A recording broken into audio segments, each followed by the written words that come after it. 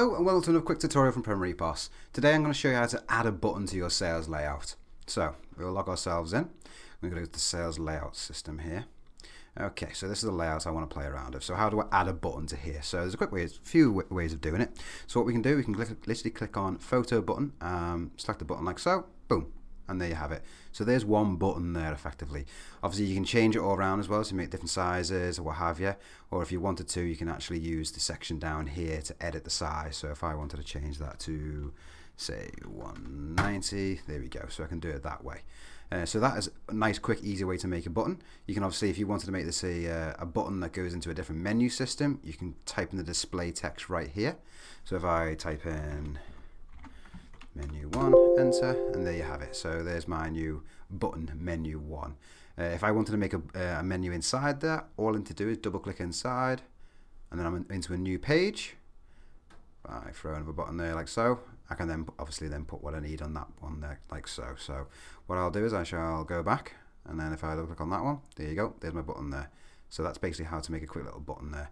You can also do some multiple buttons as well. For example, like what I could do, I can literally press Control C and Control V, and that copies it, including the display name as well.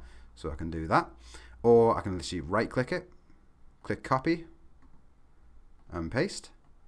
So there's another way of doing it, and then obviously I can highlight all three, copy and paste like so. So there's a nice quick way of doing it. If I wanted to create a quick little back button as well, all I need to do is click on there like so. And for this particular one, my back button is behind here because I've obviously made a few changes to this one like so. So there's my back button right there. So if I wanted to, for example, go in here, create back button, it would pop up there basically. Okay, so to go back on there. Obviously there's also another way of doing it. You can also draw multiple as well. So for example, if I just highlight all these, I can now delete them. They're all gone. I click on draw multiple, so it's highlighted. And then click on photo button and click another one. How many do I want to add? I want to add, say, 4. Press accept.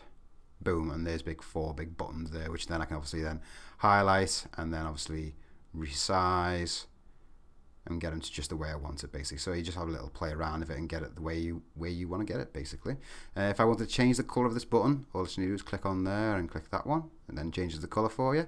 Same with the solid colors as well, so I can do that and make that a solid color. Or I could make it a shaded color as well. So if I wanted to make that one go a bit funky and go for that, I can do a completely shaded button there as well. So there you go. There's how to make a little quick button. There you go. Do hope that's been useful. Thank you very much for watching. Take care. Check us out next time. See you now.